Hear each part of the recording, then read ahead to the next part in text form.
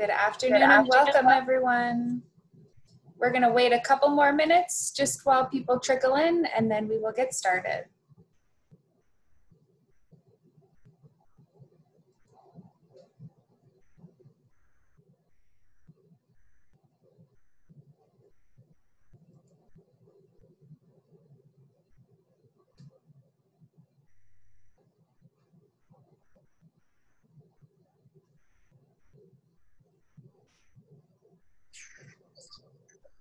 Welcome if you're just joining us. We are just letting folks trickle in and we will get started in just a minute.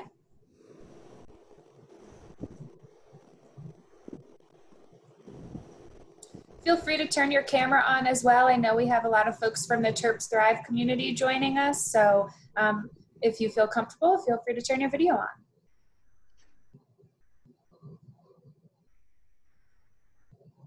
Awesome. Hi, Kate.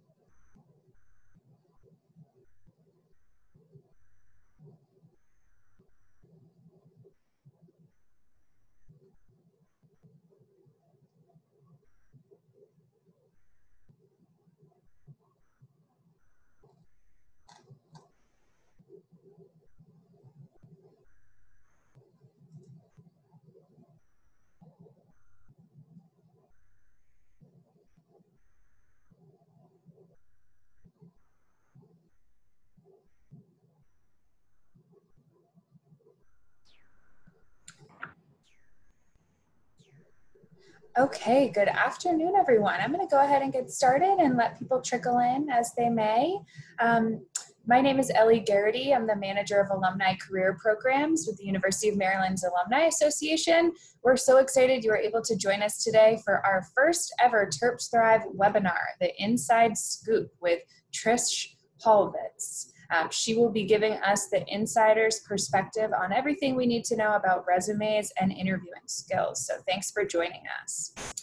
A little bit about Trish. Trish has over 20 years of progressive human resources experience with building and driving complex HR strategies and programs across large global organizations such as Accenture, PricewaterhouseCoopers, and more hands-on operational experience with smaller domestic companies, including not-for-profit organizations. She has broad and deep HR generalist experience that started in recruiting, and she's now the regional HR lead for a British railway consulting firm.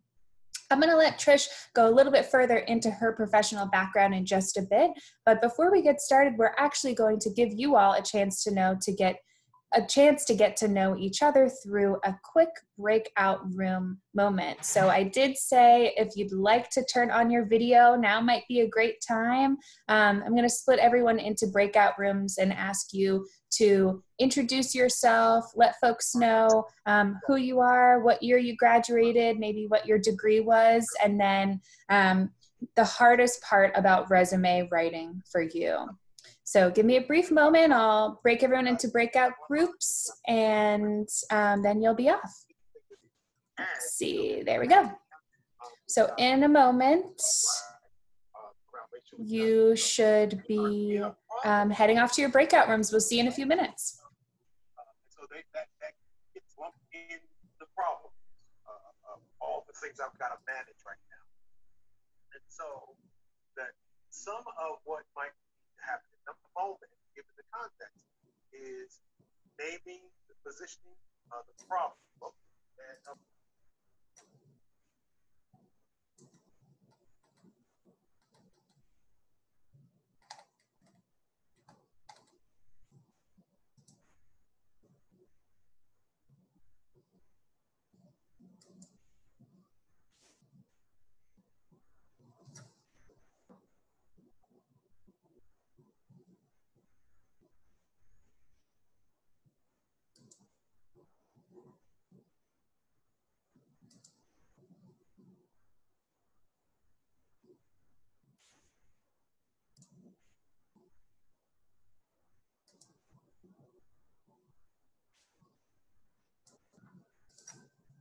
So if you're still in this main room with us, feel free to join your breakout room. We're just doing brief introductions with everyone who's on this call. So feel free to join that breakout room.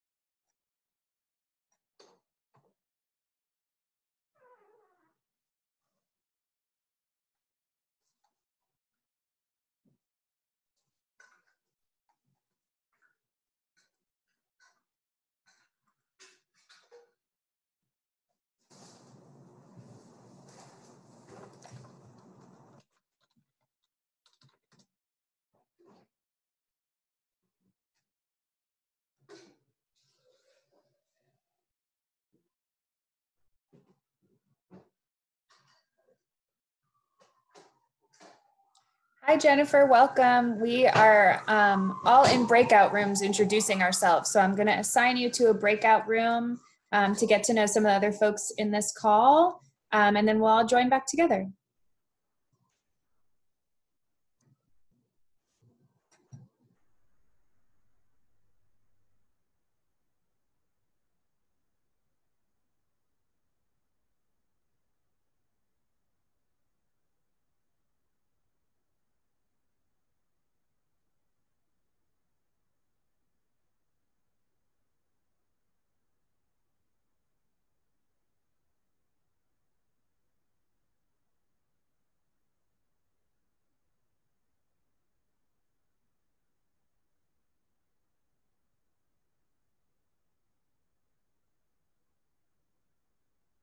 I feel like it makes it easier for someone to understand the growth you did when you quantify it. And I find that really hard to do with things that I've done.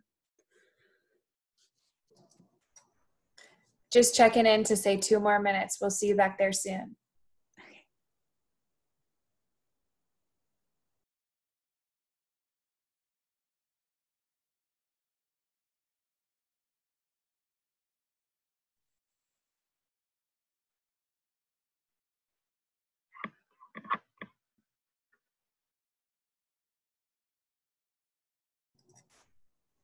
Hi, Tanasha and Katie. We are just wrapping up our breakout rooms where everyone's getting a chance to get to know each other. So if you just hang tight for a minute, I'm bringing everybody back in just a second. Okay, great. Thank you. Sure.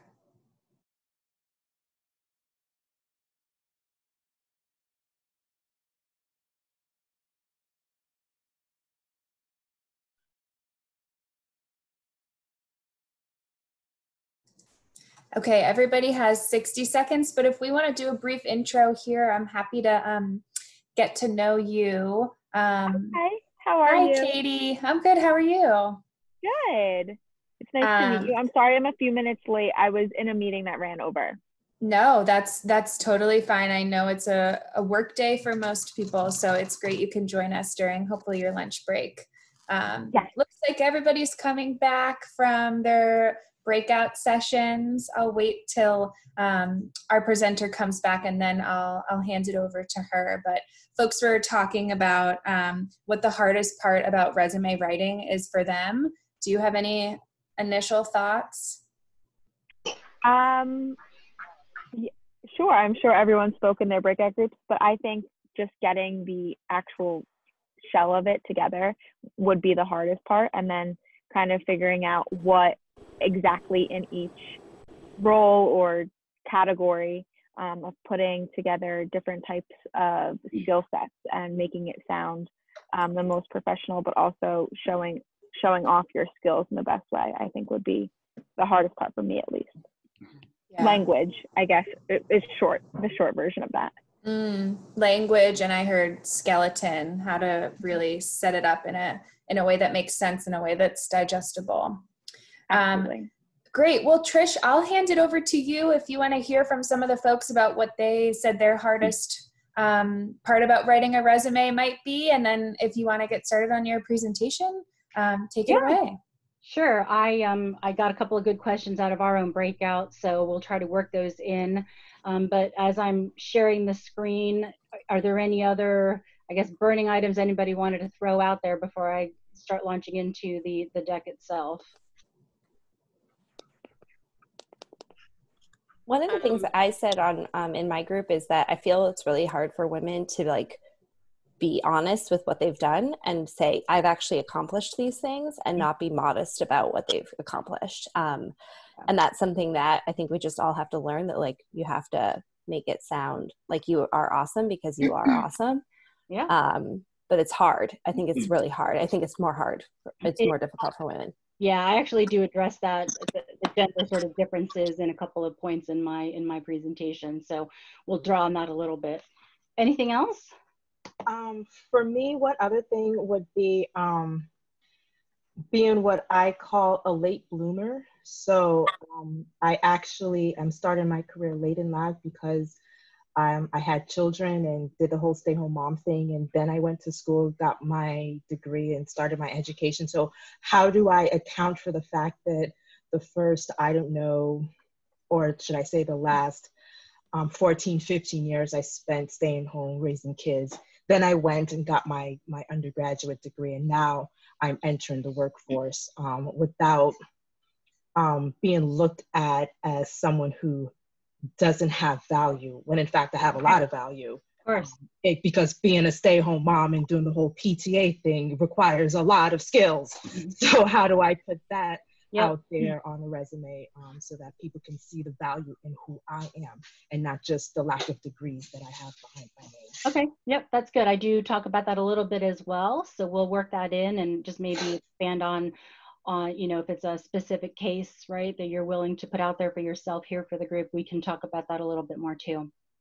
So, all right, let me go ahead and launch on this. I think that most of you know, let me see, am I sharing? Can everybody see this? Yes. There yes. Okay. All right. So let me just introduce myself a little bit. A lot of, you know, what was read by Ellie and also in the write-up itself. But, you know, we're all fellow Terrapins here. I was definitely the oldest on my breakout, but that's okay. Call that experienced. Class of 90, was a political science major, an Italian minor. I actually started out at Rutgers my first semester freshman year, and New Jersey didn't agree with me, so I transferred back to Maryland. Totally loved it. Pledged a sorority, Kappa Alpha Theta, and you know, have just so many great years of experience and memories. And happy to say, you can see to the right, my son is a junior going into his junior year this year at Maryland. That is him to the right, me, the shrimp in the middle, and then his friend he graduated high school with who goes to Ohio State. And we drove out there for the Ohio State-Maryland football game in November. So that was a really good time. Nice to be able to share this Terrapin experience with my son. But I am a working mom, definitely more than full time. But, you know, I certainly have some skills and experience and background that I think could be of help. And when I offered that up in the reciprocity ring, I got several hits of interest. And because I am working full time, I shared with Ellie and Milika that I might not be able to take everybody on one-on-one. So I offered to start with a group session first, just really sharing some insight, my best tips, you know, for resume writing and a little bit about interviewing as well. But as Ellie said, I've been in HR for well over 20 years. I'm an old dog at this, certainly a generalist, and started out as a recruiting assistant in executive recruiting for what was then Anderson Consulting, became Accenture, worked for PricewaterhouseCoopers, always in a generalist role, and you know, I've had varying degrees of leadership and managing teams globally. I've managed teams in India, Manila, Prague, Buenos Aires, London as well. And my most current job, I am working for a British railway consulting firm who has launched an arm here in North America. I mean, to be quite honest, I think our railway infrastructure and services are woefully behind. So it's still a small company, but the opportunity is just amazing. So I get to be everything from hands-on to very strategic. But in my 20 plus years career in HR, I have reviewed thousands of resumes and have conducted hundreds of interviews. So, I really feel that I have that inside scoop to be able to offer and share with most of you. And it could be very time relevant given what's going on with the pandemic. A lot of people may find themselves in a position to be looking for a job and haven't had to do that, or even work on a resume for years. One of my most favorite things when I was with Accenture was that I was a corporate advisor with the undergrad business school at Maryland, and really got to engage with the students and have resume writing workshops with them and run mock interview sessions, which was really, really helpful. As the point above that, behavioral interviewing expert. Yep, I've been trained and have been doing behavioral or situational interviews for years. So we'll talk a little bit about that specifically. I live south of Annapolis, and I do speak at the different public high schools here in Anne Arundel County, covering things like professionalism, resume writing again, running mock interview sessions for the junior classes. And I also provide one-on-one coaching right now, mainly to family and friends, people that I've worked with. I haven't even worked with somebody directly since like 2006. And this one guy still calls me anytime he decides to make a career change for some advice. So what I'd also put in the reciprocity ring was that I'm interested in potentially starting my own side business of offering consulting and coaching, but specifically to high school and college kids, helping them transition and sort of demystify the interviewing process, resume writing, and giving them that confidence to help them transition to whether it's going straight into the workforce out of high school or into college, or even, for college students going into the working world. So I think that, I can really help instill some confidence and give them a little leg up, because things are so competitive. Gosh knows when I was in school, it wasn't nearly as competitive. And I look at my kids now, my son's going in his junior year. I'm telling him, get that internship, get that good internship, for this coming next summer. And my daughter's going to be a freshman at Georgia Tech. So so interesting and very competitive times for them for sure. Before I dig further into the deck, I thought we would take a quick poll here. Ellie's going to tee this up for us. And, looking at the job market as it is right now with the economy, when was the last time you updated your resume? Was it within the last 6 to 12 months, maybe the last 2 to 5 years, over 10 years ago? Are you in the what's a resume camp? No wrong answer, just trying to get an assessment of this.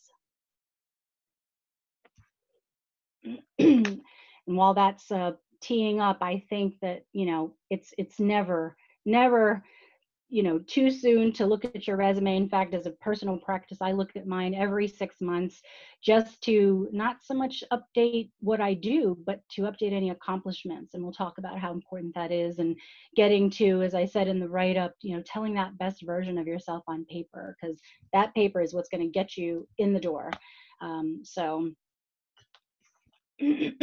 Okay. Great. Right. Yeah, it looks like about 90% of folks have updated their resume within the last 6 to 12 months. And then we have a couple folks who say in the last 2 to 5 years. Okay, well, that's good. I'm just curious, for those that have done so in the last 6 to 12 months, is this anything prompted as a result of the pandemic? You don't need to say if, whether or not you have had to look for a job, not necessarily by choice, but is it anything that's kind of been impacted by the pandemic and the economy the way it is right now? You can just shout that out. Yes. Okay. Definitely. All right, that's good to know. Anybody else? No.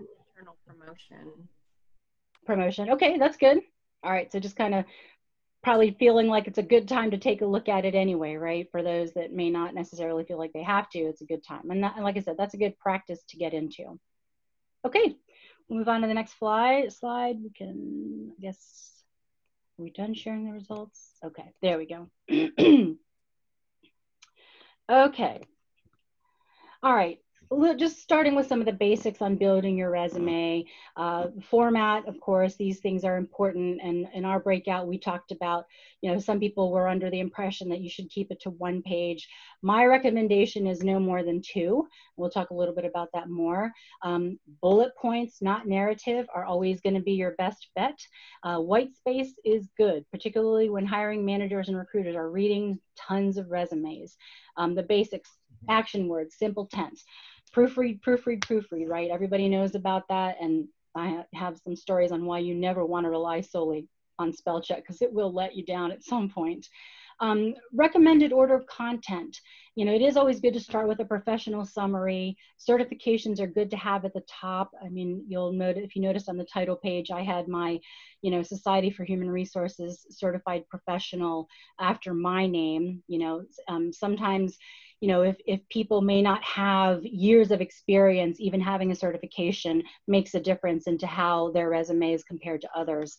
It can be any professional certification. I will say that chronological is still what's typically expected. For those that have had some, I'll call them gap years for raising families, or the other example that was brought up about, maybe starting on your education and career later in life, you can use more of a competency or functional style. So, if you do have experience that you've gained, in this case, you might want to put your education at the top since it's more recent for you. At some point you will have to address those gap years. Often when you fill out an application, right, that's definitely asking for chronological, but your resume is still what's going to get you in the door and looked at. Professional affiliations, memberships, those types of things are good, probably closer to the bottom, unless there's something that's more specifically tied to the organization, that really speaks to the organization's mission. Maybe you are on the board for the March of Dimes, something like that. Maybe you volunteer, for a particular cause, and you think that would look favorably. That might be worth putting closer to the top. And the biggest thing to talk about in a resume is differentiating yourself. I'll get into this a little bit more on some slides, because I do think this is where you're going to pick up how to tell the best version of yourself. But it is, you want to share the title and just a brief overview of role and responsibilities. The key point about resumes is to highlight your results and contributions. Are you a leader versus a doer? What's your impact outside of your immediate role? Have you been published? Are there other noteworthy items? And you want to quantify where it's to your advantage. What size team did you manage? The time or money that you saved, budget responsibility, percentage of improvement, those types of things. And we'll dig into that a little bit more. I will say, if there are questions, if you want to, I'll pause just at the end of each slide. So if there are any questions that you feel you have to get in now, I could be addressing it with a later slide or content, but I at least want to give that opportunity. Are there any questions before I move on immediately? Okay. A little bit more about the basics. You want to be as concise and succinct as possible. I know it's hard to keep a resume to 2 pages when, like myself, you've got 20+ years of experience. But I will also say, likewise, Kate brought this example up, that, if you've got somebody who's only got 2 years of experience, they sure as heck shouldn't be sending in a 4-page resume, because that's fluff. Unless they've gone out and saved the world and, solved world hunger, chances are they really don't have 4 pages worth of experience to be reading. So I would question that if you're a hiring manager yourself. The point I made about proofreading, you kind of get used to reading your own words, your own flow. So try reading it from right to left. Reading things in, sort of in the opposite order. That's a good way to pick up misspellings. And things that the spell check won't pick up, right? I don't want to hire a project manager. I want a project manager. So that won't be picked up. The manager won't be picked up in spell check. So, good to have another set of eyes on it. That's always a good recommendation. And the piece about not being too narrative, bullets are good, and that can show that you can convey, right, your skills, expertise, impact, all of that succinctly. And white space is just easier on the eyes. So you shouldn't be filling up entire pages with narrative, paragraph after paragraph after paragraph. Use the action verbs, simple tenses, as I said. Don't use responsible for, don't use was in charge of. That's a waste of space, quite frankly, when you've only got 2 pages to fit it in. And I always recommend avoid using acronyms, because even the well-known ones, they may vary from one industry to another. So it's good to spell it out maybe that first time, and then use the parens to put the acronym after that spelled out version. And then you can use the acronym throughout the rest of the document if you need to. I talked about this on the last slide, the order of the content. Good to start with that professional summary at the top. That, you know, you want that to be the appetizer, right, for them to keep reading. Certifications, as I mentioned, can be very, you know, helpful to being eye-catching up at the top. Chronological, pretty typical, competency-based. You know, this is where you want to group your best skills and experience on that front page, irrespective of when you might have had that experience. You know, so it kind of depends on the role you're going after and then your personal situation. If you are older, like myself, middle age, you should probably put your education at the bottom, unless it's a recent, degree, and you do not need to volunteer on your resume the year that you graduated. In fact, I recommend not doing this. There's still a lot of unconscious bias out there, whether it's age, you know, sometimes gender, those types of things can still come into play. So you're not required to, volunteer that information up front. Any questions on this slide? Okay, so let's dig. Sorry, Trish, we got a quick question. Sure. Go ahead. Didn't want to miss this one.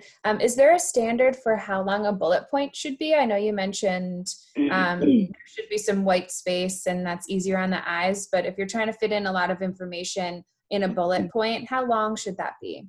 Well, I mean, a bullet point shouldn't be another narrative with just a bullet in front of it. I mean, the point is to get your information across as succinctly as possible. So what I'll show you are some examples. These are actual examples of resumes of people that I've worked with.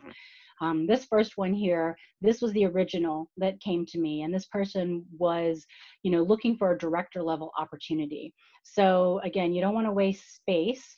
Do not bother with any type of objective statement. I've only ever seen this really required for like high school students working on a resume as part of an exercise, but it's kind of awkward if you've got a director level person who is seeking a challenging position in an analytical and operational field. This is your chance to go ahead and put the eye-catching stuff, that appetizer statement up front. And the bullets, this is an example of bullets that I actually don't agree with. These bullets of the areas of expertise that you can see here, these are just buzzwords. How do I know that you have this experience? And to me, this is a waste of space. What you should do is work those bullets into examples below of how you have demonstrated success or impact using change management skills. What have you done with the systems, analysis experience that you have? Tell me how the process improvement made a difference, right? So this is an original, as I said right here. This is what it looked like before we started working together. This is more what it looked like after the fact. You can see it's a short summary at the top. I'll call it that leadership summary at the top for this person. The professional experience. What you'll notice, instead of that objective statement, there's the appetizer, and then those bullets, those really just plain buzzwords that I don't know yet if the person's really done it, are worked into more of the examples of these bullets that you'll see below.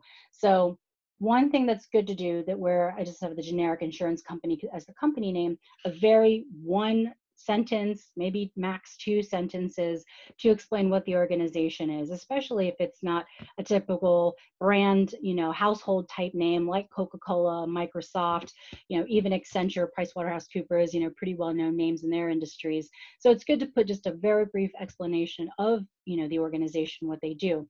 And this is what I mean underneath the title that, lead a team of 15 to manage track. This is the bit for the job description, the general job description.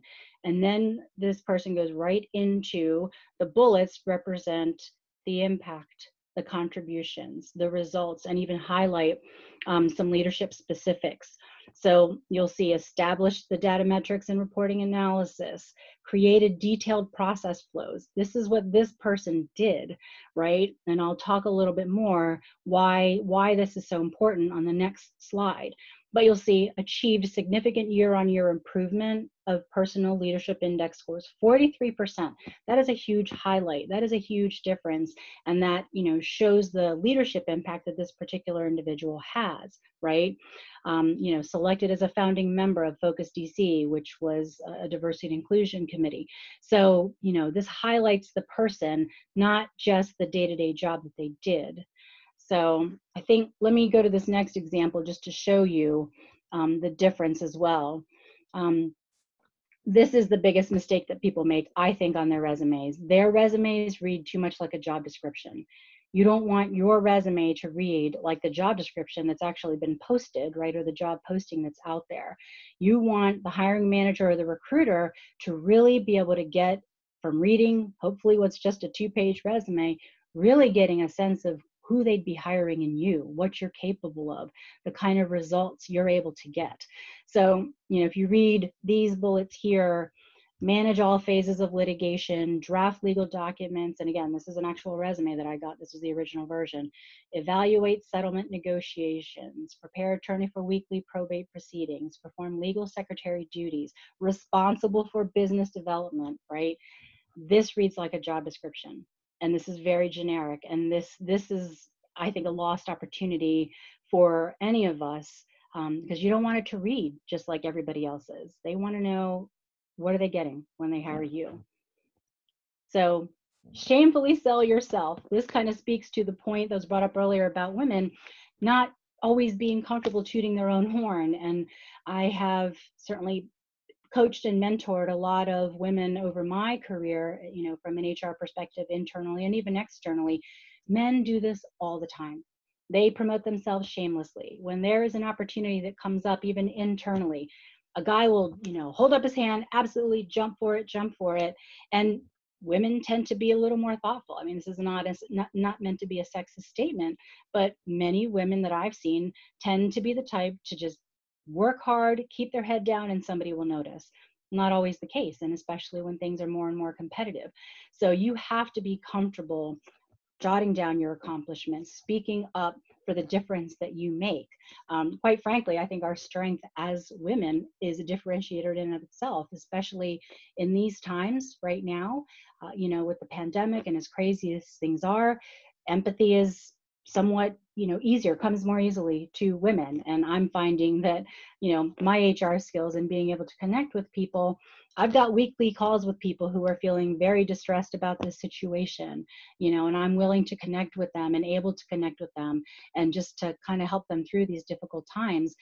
Women can be very intuitive in certain situations. Not saying that men cannot be, but, we also need to be just as progressive as men in selling ourselves and tooting our own horns, right, as the saying goes. So here you have to be able to highlight, the contributions and impact that you made. So as you're sitting down, looking at your resume, trying to get to this differentiated version of yourself on paper, I always recommend to people, think about it from a cause and effect perspective. Because I was in this role, because of what I did, here was the outcome, right? So because I'm great at connecting with clients, I was able to affect a 97% retention rate over the course of my tenure. That's that last bullet you see right there. Because of what I did and how thorough and efficient I am, I ensured more favorable settlement packages for 100% of the clients. But you can see this is also an example of how quantifying where you can makes a difference as well. Lots of senior executives, management, they like data, and numbers speak volumes for the story that you're telling about yourself. So, you want to be able to get across, whether it was a number of the size of the team you managed, if it was an amount of money that you saved, on a particular project that was overrun, how you brought that back. But looking at these bullet points here, again, this is sort of a similar format. You've got the very brief, 1 paragraph type job description, general job description of the role itself for that title. And then you go right into the bullets that differentiate what this person brought to the table in this role. And I can get a much better idea from reading this. Okay, this is how, it's going to, this is what will make a difference, right? This is what the person can bring when they come in the door. Should I hire this person on my team? It's a lot easier to see that from this than from that. Right? This is very generic, reads like a job description. And this one really speaks more to what the individual did, what they accomplished. Let me stop there, see if there are any quick questions, anything anybody wants to throw in. Let's give folks a second to chat in any questions they have. Trish, this is, while we're waiting, this is the first time I've seen kind of personally that paragraph that's underneath the, I think that's what you're calling the appetizer.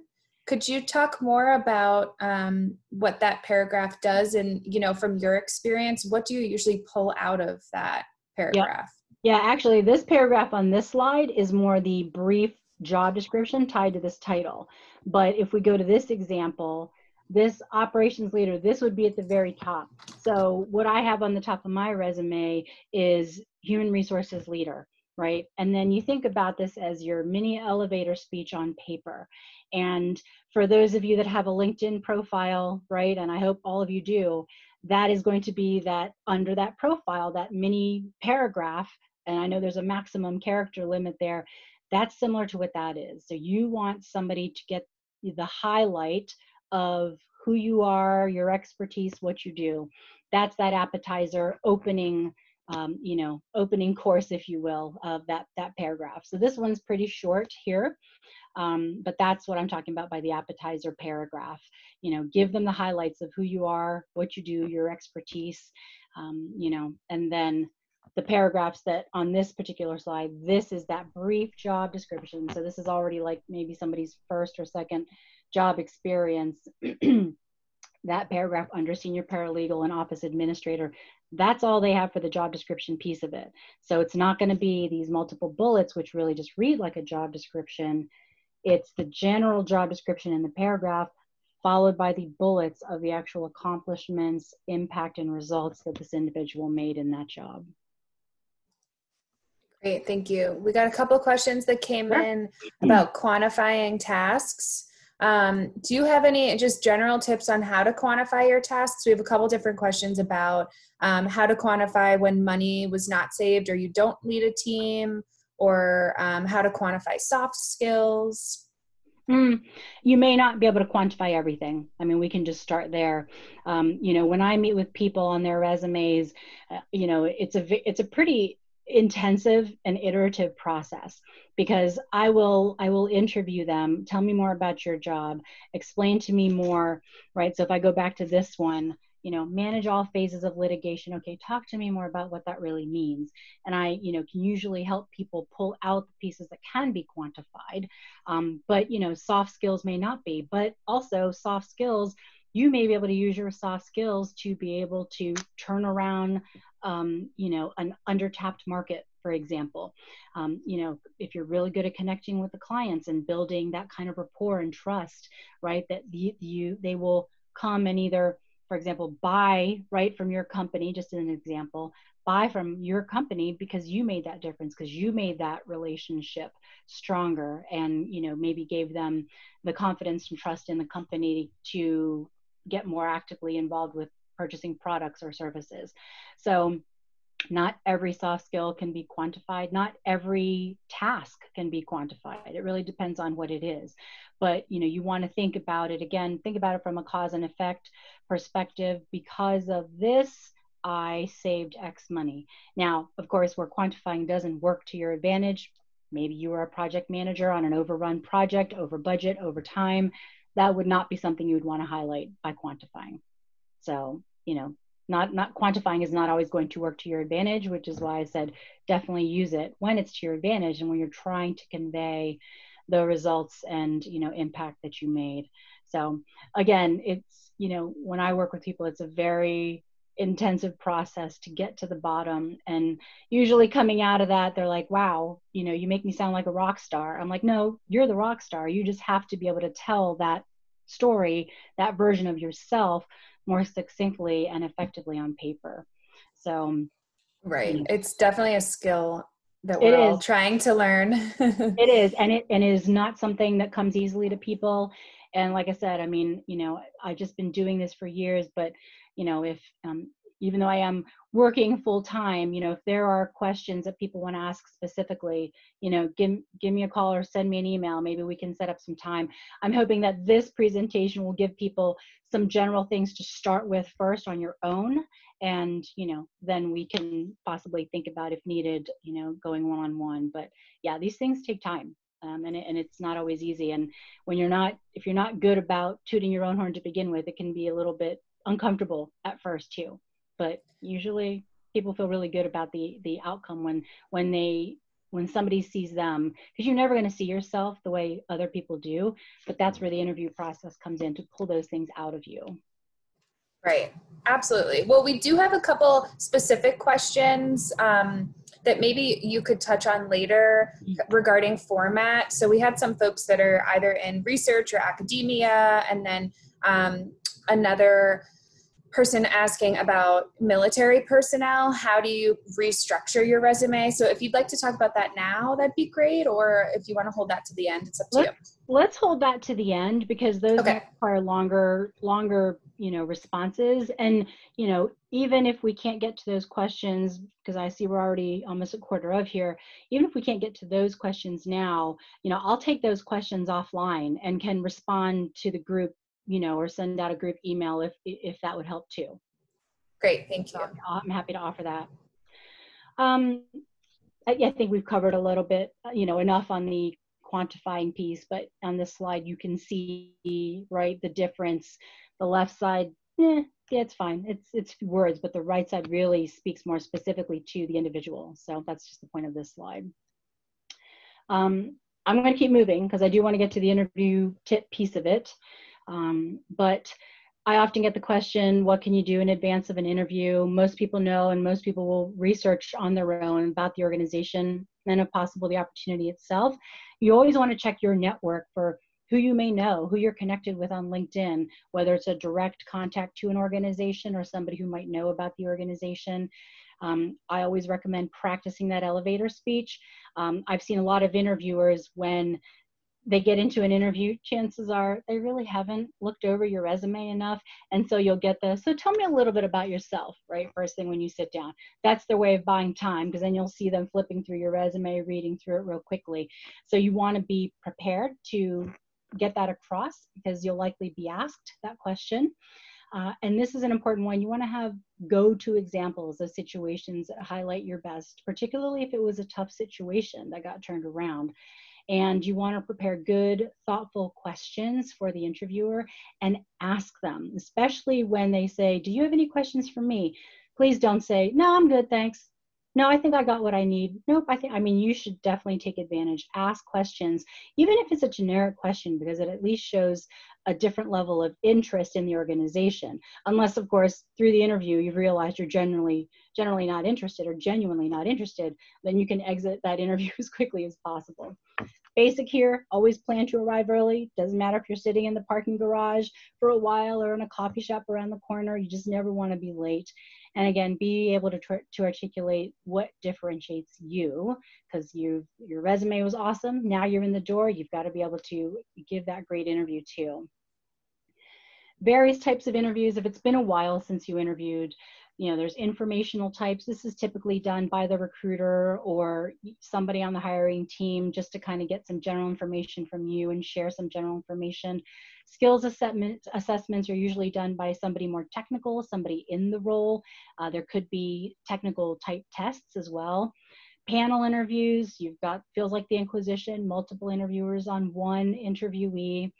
Video interviews, this has become a lot more commonplace now with the pandemic. A lot of companies are using video interviews, just like with the artificial, and a lot of them have an artificial intelligence premise to it.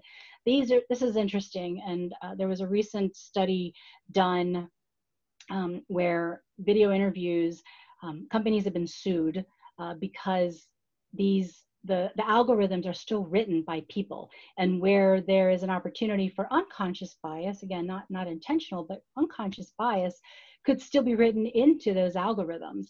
And there was a kid who was coming out of college who had excellent test scores, you know, the standardized test scores, and had done well in college, but did not pass any of the 6 companies, different companies, video interviews that he did. Turns out the student coming out of college was bipolar, and the algorithm rejected facial expressions that were not necessarily typical of somebody who might not be bipolar. Well, sadly for the companies, that student's dad also happened to be a class action litigator. So they disclosed with 6 different companies for, an undisclosed amount of money settled with those companies. So I personally am not a big fan of the artificial intelligence. You always have to have that human factor, just for reasons such as that. So you could just kind of take those for what they're worth. Behavioral or situational interviews. This is the one that really I think people get most nervous about, and often what trips people up the most. So while you want to be prepared for any and all of these types of interviews, I will spend the next slide talking a little bit more about the behavioral or situational interviews. And so the premise to these types of interviews, really based on success factors. When I started out with Anderson Consulting, you know, we had a whole team of psychologists look at the most successful partners in the firm, and they wanted to figure out what is it that makes them so successful, hence success factors. And after doing all of that analysis and, you know, assessment and interviewing, the success factors they came up with, they also came up with an entire battery of questions to be able to dig into interviews and probe people to figure out, do you have those success factors? Or if you're coming off of campus, do you possess the potential and capability for those success factors? So these are very specifically designed questions to get at whether or not somebody has those same success factors that a company deems necessary for success in that organization. And really the best indicator of how somebody will act or, you know, impact a situation is how they've already dealt with a similar situation. So, you know, the hypothetical questions, I don't put a lot of stock in those because anybody can make anything up, right? So the past action is the best indicator of future decisions and actions. And the important thing about these types of interviews, they're all about you. And this is where women also get caught up in, you want to come across as a team player, right? And they use a lot of we and us. And an interviewer like myself will get to the specifics of, what did you do? What did you say? We have probing questions to follow up and dig into that. And, you know, you need to get comfortable with the fact that it is perfectly okay to say I and me, because they're not going to be hiring your team. They're going to be hiring you. You want them to hire you. So you have to speak specifically to things that you did, things you said, how you felt. You'll get that question, right? Well, how did you feel about that? Like, you know, these are things that you'll hear if you haven't been through many situational or behavioral interviews. You want to be prepared with solid examples of stories or situations, even if you think they might put you in a bad light, like maybe it didn't turn out as positively or the way you wanted. Those are often the situations where companies want to see, what did you learn from that? How did you, you know, rise from that, so to speak? And you also want to have plenty of examples to draw from. Amazon is well known, at least in the HR space, well known for their situational interviews where they may ask you the same question, but they will ask you for 3 different examples to get to the answer and get some insight to your success factors and evidence of meeting the bar for what they have. So you want to have plenty of examples that you can draw from, but you certainly don't want to be too rehearsed, because that won't come across, right, as natural or genuine. And the biggest thing for these types of interviews, don't try to finesse or fake an example. Don't think of an interesting work experience that your teammate might have had or a peer might have had, because a good interview will be able to trip you up with those probing questions. And it's pretty easy to spot when somebody is not drawing from actual experiences. So stick to what you know best, and that's you. All right, so let's say it's showtime, you're in the interview. Some of these are pretty basic, but I always think it's worth mentioning. As far as the interaction, You got to have a firm handshake. If you're not sure if you've got a firm handshake, honestly, it might not be. I always get a little inside chuckle when I shake a man's hand and he's got to like give me that second squeeze because my handshake's a little bit better than his, stronger than his. They're like, whoa, okay. So, but you don't want to like be crushing or anything like that, but you want to have a firm, solid handshake. It's amazing how much people remember that. As you're in the interview, appropriate eye contact is what I always recommend. You don't want to stare. It can be a little uncomfortable. And, oftentimes I recommend maintaining more consistent eye contact when the interviewer is speaking. But when you are giving your answer, it's okay to look away once in a while, just not that constant. You don't want to be talking to them and giving them your entire answer the whole time without breaking eye contact or even blinking, because it's going to come across as a little odd, just like what this probably looks like right now, right? Listening without bias, this goes to the engaged and attentive as well. Make sure you actually hear the question being asked. Hear the interviewer out totally. Oftentimes, people are already thinking about their response before they've heard the actual questions.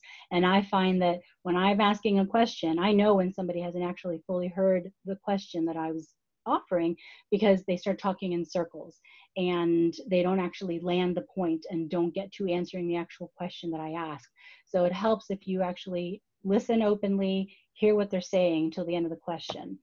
And remembering names. I know that this is a challenge for most people, but it really can help if you are just good at remembering names. It just makes such a difference for yourself. Appearance, basic things here, but it's amazing what people forget if it's been a while. You want to be remembered for what you said, what you shared, your skills and impact, not your fashion choices, not your personal hygiene, anything that could be distracting as far as makeup and nails. Yes, you want to be able to express your individual style, but you don't want them in the war room, in the debrief session, talking about the woman who had bright neon green nails. You want them talking about the woman that drove that $250 million budget and saved thousands, hundreds of thousands of dollars. You want them to remember the experience and skills and impact that you're capable of, not what you wore, or not what you look like even. And I never recommend perfume for these things because your interviewer could have allergies. It could be overwhelming. Everybody's got a different style and preference when it comes to things like cologne and perfume. But and that famous quote by Will Rogers, you never get a second chance to make a first impression. So you want them to remember what you're capable of and what you can do, not how you looked or how you smelled. Basic interviewing do's and don'ts. I recommend, this is a big one for me, that first one, be courteous to anyone you meet. Doesn't matter if it's a security guard in the lobby, doesn't matter if it's maybe the partner's executive assistant, doesn't matter, because they will ask. I have asked even the security guard, so what'd you think of that guy? Just to kind of get that impression. If they say, oh, they were rude and condescending, if I've got two people side by side that seem pretty equal, that kind of thing can make a difference for me as to who I'm going to invite back for a next round. On the don't side, obviously goes without saying, don't take any calls or texts. I would just recommend turning your phone off because you don't even want to hear that buzzing in your purse and be distracted by that, or break your stride when you're giving a really good interview, right? On the do side, bring extra copies of your resume, be prepared with reference. Should they ask? A lot of people put references available upon request. On the don't side, just don't talk negatively about anything or anyone, because that really only puts you in a bad light. And even with the pandemic, things that might seem, so generic, right, and benign, you just don't want to come across as being negative about anything. Again, take a few seconds to think about your answers before you give them. You can even ask to have the question repeated. Sometimes that buys you a little more time to formulate the question in your mind. Because you want to be able to make sure that you answer the actual question and not, as it says to the right, talk in circles or feel the need to fill the silence. I have to admit, I'm one of those people when presenters are up and they start giving off too many ums and uhs, I get distracted. It's a weakness of mine. I find that I start doing hash marks for how many times they've said uhs and ums. I've already lost interest and no longer paying attention to what they're saying. So it's okay to have general silence between questions and answers. It's okay. You don't have to fill the air. Make sure you, again, answer the actual questions asked and do so succinctly. Don't feel the need to carry on and run on. If you've answered the question, you've answered the question. Then you just stop talking. Don't initiate any conversations about money. let the company or the recruiter bring that up first. You never want to talk about salary, bonuses, things like that. You certainly don't want to come across as being presumptuous. Ask good questions, and to show that you did your research about the organization and that you are seriously interested. And I do share, I think on the next slide, some recommended questions that I use, that are kind of beyond the norm, the typical questions that people tend to ask. And then you never want to share or ask anything personal or private, whether of the interviewer, and you don't want to offer that information about yourself. Sounds old-fashioned, this next one, send a thank you note within a week. Email's okay, but honestly, written notes still leave a lasting impression if you can get the address. And then that last point I already talked about, don't use fake answers or experiences, because good interviewers are trained to spot the BS. So stick to what you know best, and that's you. Nobody knows you better like you, right? Nobody knows you better than you. Okay, these are some examples of questions for interviewers. I broke it down into 3 sections. General, what do you believe is the biggest differentiator for anyone considering a role at this company? I offer this as a means of remembering that you're not the only one being interviewed. You're interviewing them as well as to whether or not an opportunity is a fit for you. Maybe you've read on the website the mission, the values, etc. Maybe those things spoke to you, but you still need to get a good feel as to whether or not this place is right for you, and if this is a place you would like to spend some time in, for your career, because we do spend a lot of time during the day working, of course. So is that a place you really want to be? What are some of the key goals or metrics for this role or the department?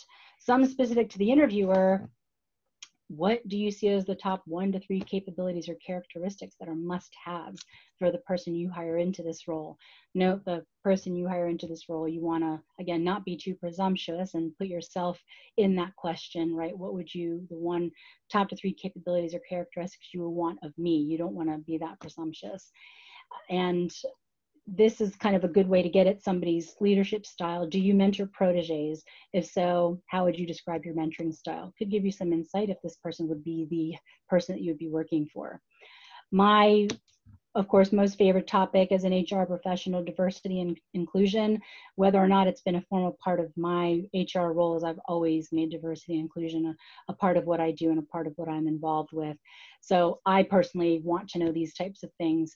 How does diversity and inclusion fit into the day-to-day business operations? Is there an opportunity for the person in this role to get directly involved with diversity and inclusion efforts? This is something that's important to me, and I want to know that it's important to any company that I might be considering, and I would like to hear the interviewers address that topic. So, okay, I'm going to stop there. I know we're at the top of the hour, so just some time maybe for some general questions, but again, I'm willing to take any written questions from the chat or anything else and can help respond to those offline. Happy to share, and we'll also offer up my email address at the end here on the next slide if anybody wants to reach out to me directly if there wasn't perhaps something you were comfortable with sharing. So let me stop there. Questions, how can I help? Great. So we did have some questions come in. And first of all, thank you, Trish, so much for sharing your expertise with this group. I learned a lot myself, and I'm hoping, if you feel comfortable, that I could send out the slideshow that you went through today, just in case people wanted to look back on some of the things you mentioned, and, specifically those questions you had for interviewers, I think are fabulous. That would be great to refer back to. So just so everyone knows, I'll send out a recording of this webinar and the slideshow with Trish's email attached, so you can reach out to her that way. But we only have a couple minutes, so we did have one question come in about taking notes during interviews. I think you covered so many great things that you should be doing during interviews, and I was wondering if you had thoughts on just taking notes in general. How many notes should you take, etc.? Sure. I mean, I always recommend just having, a small pad of paper or something like that, a mini notebook or a single sheet of paper, just in case there are specifics you want to jot down. But I do recommend, do not take a lot of notes. This is an interview. This is meant to be a discussion, an interactive, more of a verbal sense. And you don't want to necessarily be remembered for taking copious notes. You want to be engaged. And often people think when you're writing something down, you're not really paying attention. So, some people are big notes takers. I tend to be at work, but not in an interview. So keep it to a minimal. some things very specifically. Maybe it's an article somebody recommends, maybe it's a name you want to look up, something like that, but you don't want to take down their responses, to a bunch of things. And hopefully you've done your homework anyway, and, know a lot about the opportunity in the organization that you're considering, that you're in the interview for. Great. Thank you for addressing that. And thanks everyone for all your thoughtful questions. I know we don't have time to get to all of them, but as Trish mentioned, she's happy to answer some of those offline. We are going to end now. So thank you everyone for joining us. It was a pleasure to meet virtually some of you that are in the TerpsThrive program, and we hope to do more events like this. So please let me know if you have any ideas or you want to share some of your expertise as well with the rest of the TerpsThrive community. Trish's email is here, and again, I'll follow up with all of the stuff you'll need to look back on all this great content. But thanks again, Trish. Thanks everyone, and of course, go Terps. Have a good rest of your day, everyone. Thanks everyone. Bye-bye. See ya.